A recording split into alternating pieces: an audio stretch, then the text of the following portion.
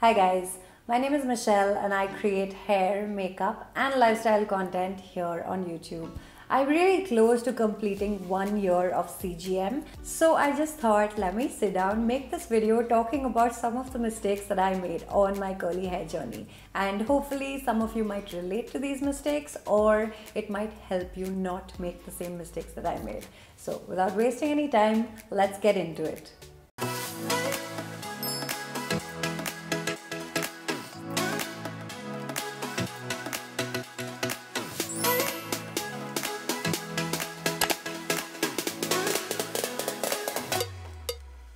The very first mistake that I made is using a small dime size amount of product on my hair.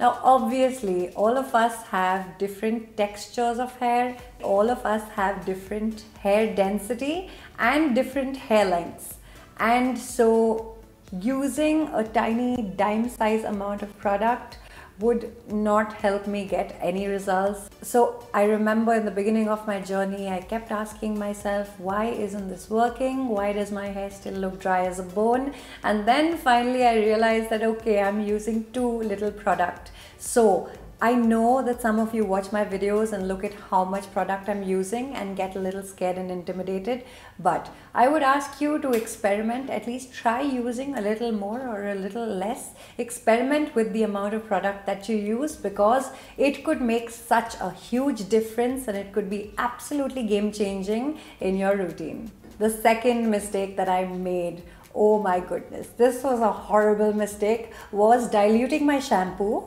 when I was washing my hair. So I think I watched a tutorial or something. So in the beginning of my journey, I decided to do the same. And oh my goodness, diluting your shampoo, let me explain this to you guys. When you start CGM, they tell you that, hey, if you have wavy hair, wash your hair once a week. If you have curly hair, wash your hair once in 10 days, I think. And then for kinky and coily hair, I think they tell you to wash it way less than that. Now, in the beginning, when you're going gung-ho and you have no idea what you're doing, making that mistake of using, number one, you're using a sulfate-free shampoo, which means that shampooing process, that process that your hair is used to, that is going to be totally different. The experience is going to be totally different.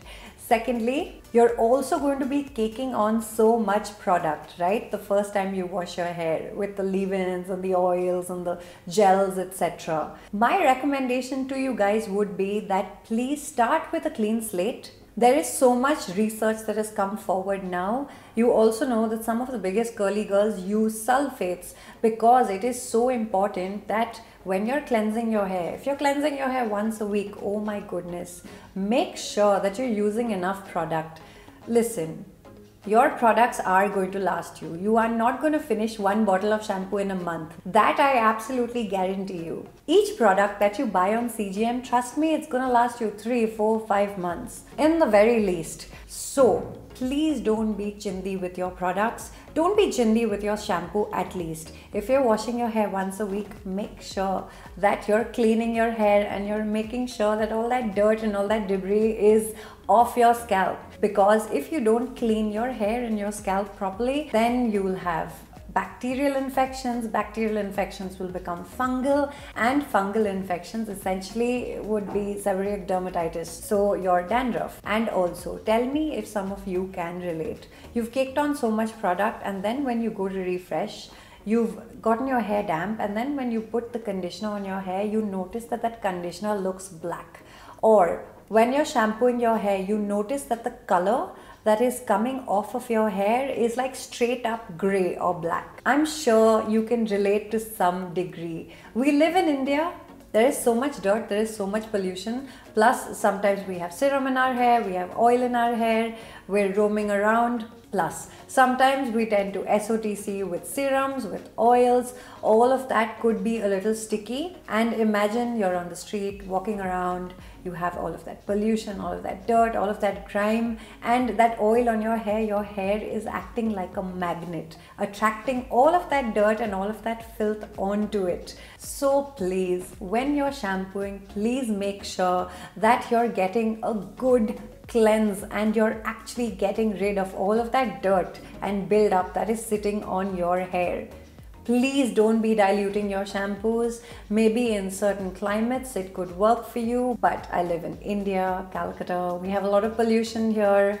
There's a lot of dirt and grime. So if you're washing your hair once a week, I would say please don't be diluting your shampoo. Trust me, itna chindi panti mat karo yaar. Your shampoos are going to last for a really long time. That was a mistake that I made, a huge mistake, huge regret, and I would wholeheartedly recommend not to do it. Number 3, not starting slow and going all out, thinking that I could do the whole 9 yards, like the whole shablam, all of it like on day 1. So the very first time that you wash, right, it is definitely going to take you some time to get used to shampoos that, number 1, don't lather enough, and psychologically we're used to that lathering feeling, right, to feel like yes, my scalp is clean, my hair is clean. So without that sulfate shampoo, and then add to that not washing your hair in 7 days, this is a huge mistake. I would say in the beginning, give yourself this goal that yes, down the line I am going to wash my hair once in 7 days, but please don't make that jump right away. First walk and then you jump and then you leap. What I'm trying to say is, if you're used to washing your hair every day, then tell yourself, hey, I'm gonna start by not washing my hair once in 3 days, and then when you're a little more comfortable, a few weeks have gone, then try to stretch it to 4 days. See how you feel. Anyway, the whole styling process is so tiresome, right? Of you waiting for your hair to dry and doing the whole routine. You won't be able to do it every single day. So slowly build it up. You know, go to 4 days.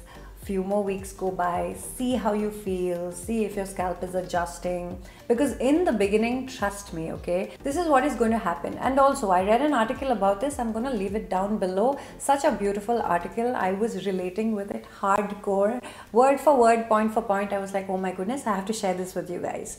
So in the beginning, when you're using a sulfate-free shampoo, you're going to feel like, yeah, the lather is not happening, my hair is not getting clean. And then of course, you'll have your shampoo brush and you'll go all in, right? So you will be rug rowing your head and your scalp, trying to get that dirt out, saying, yes, this is going to give me some good exfoliating action. This is going to be really good for me. I'm going to stimulate my hair growth as well. So let me just go scrubbing, and you'll go crazy, right? Now what you'll do is you will over cleanse, which means that you'll make such an effort with your shampoo that you're going to strip your scalp completely of all of your natural oils.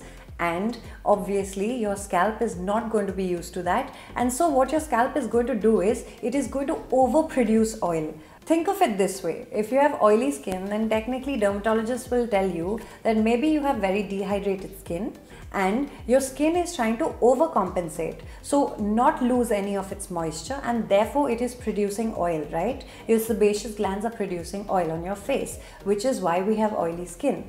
Think of it similarly when it comes to your scalp. Okay, you are going to be cleaning so hard, you're going to overcompensate with that cleaning action, with that brush. You're going to be scrubbing your shampoo, hoping and praying that you get a good cleanse, and you're going to completely dry your scalp out. And then the sebaceous glands on your scalp are going to say, hang on, the scalp is completely dry, we have to overcompensate. And then it's going to start producing more oil. When you started CGM, tell me, did you feel like suddenly your scalp became super oily and your scalp was feeling very heavy, you felt uncomfortable? I'm sure you can relate because this happened to me. So yeah, no matter what you're doing, take it easy, go slow, and do not over cleanse. Get a good cleanse. There's a difference between cleaning enough and cleaning too much. Don't feel like just because you're in the shower shampooing your hair for 10-20 minutes, you've done a fantastic job. That is not how it works. Essentially, this point can be summed up in one line: learn to walk and then you can run. Number 4, following CG absolutely by the book and being very strict with myself, saying that I'm not going to stray at all. I'm going to do this like absolutely to the T, and I'm not going to go even a little bit here or there. What does that mean? When I started CG, I stopped combing my hair altogether. Now listen, yes, I know that in my routine I've showed you that I detangle my hair with a comb in shower, right?